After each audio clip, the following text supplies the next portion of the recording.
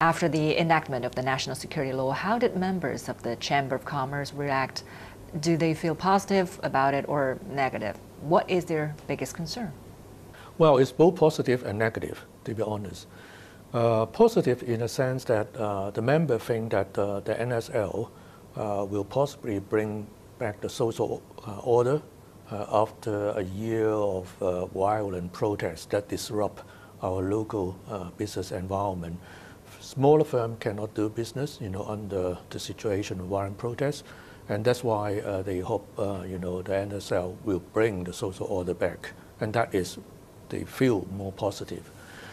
Negative in a sense that, of course, the NSL, attract a lot of foreign sanctions, especially the U.S., and that creates a lot of uncertainty to Hong Kong on the international trade because they never know, what would not allow them to do and what the rules of the game will be changing, and that will disrupt our normal business operation.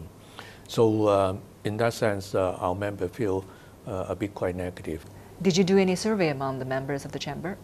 Well, we did have a survey asking the member about the NSL and what the impact on the business as well as what they plan in the future.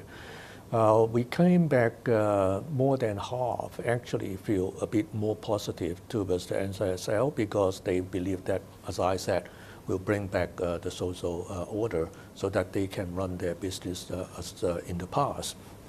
And the rest of the members who are feeling negative because of the sanction, as I said. But so far we found that not many members plan moving out of the city.